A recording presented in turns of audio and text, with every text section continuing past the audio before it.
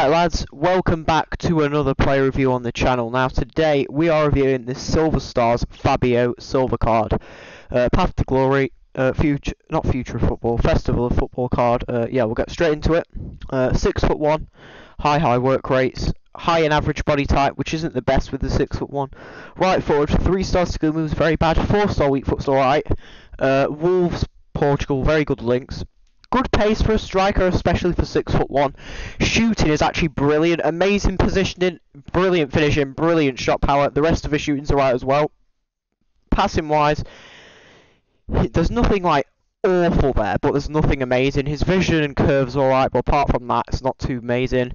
Dribbling wise, it's brilliant outside of composure and balance. I think his agility for a tall man's alright, and then the rest of it's okay. So some people might want to put like an engine on him, but the composure will definitely be the main problem.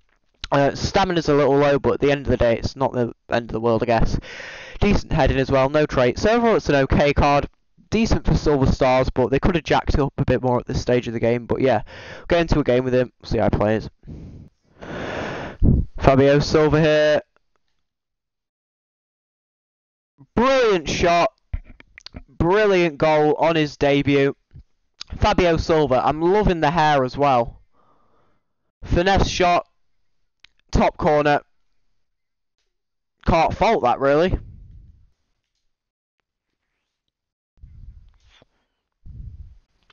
Silva. Oh! That wasn't far away. So far, he feels very decent.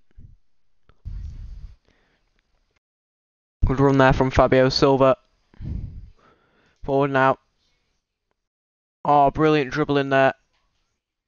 Oh, that was brilliant dribbling up until the last bit there.